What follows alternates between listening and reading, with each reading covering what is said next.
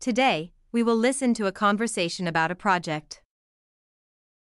What project did you work on? I made an English poster about our environment.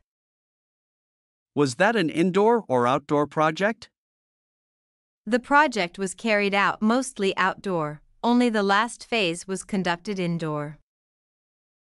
Who was involved in the project? My teammates and an advisory teacher. What did you do?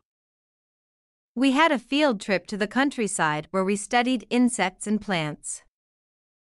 Was it a successful project?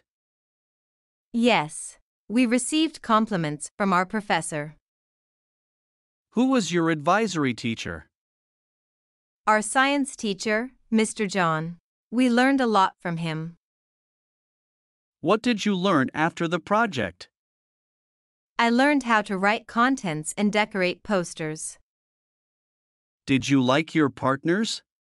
Yes, most of them were friendly and responsible. I particularly liked Michael, the leader of my team.